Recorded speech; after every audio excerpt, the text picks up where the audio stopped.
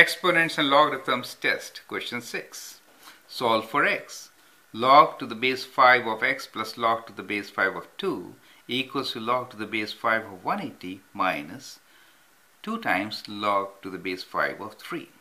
Okay, so we can rewrite this as, because these are product and sum, and then figure out what the solution is. And we can keep left side and right side separate also.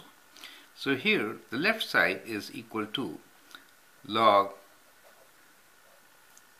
2x, correct?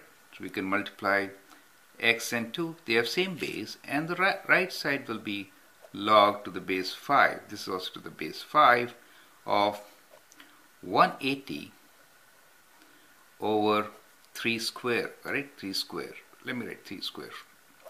So this way, from using power rule, this could be written as log to the base 5 of 3 square, correct? And then we'll get to this step. Now comparing these two, 2x should be equals to 180 over 3 square, right? 2x is equals to 180 over 9. That means 2x is equals to 180 divided by 9 is 20, right? Or x is equals to 10. So that is the solution for the given equation.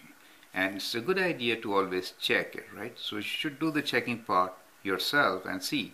If you plug in 10 here, so 10 times 2 is 20, right? So you get 20 here, and if you divide this, you get 20. So it is the correct answer, right?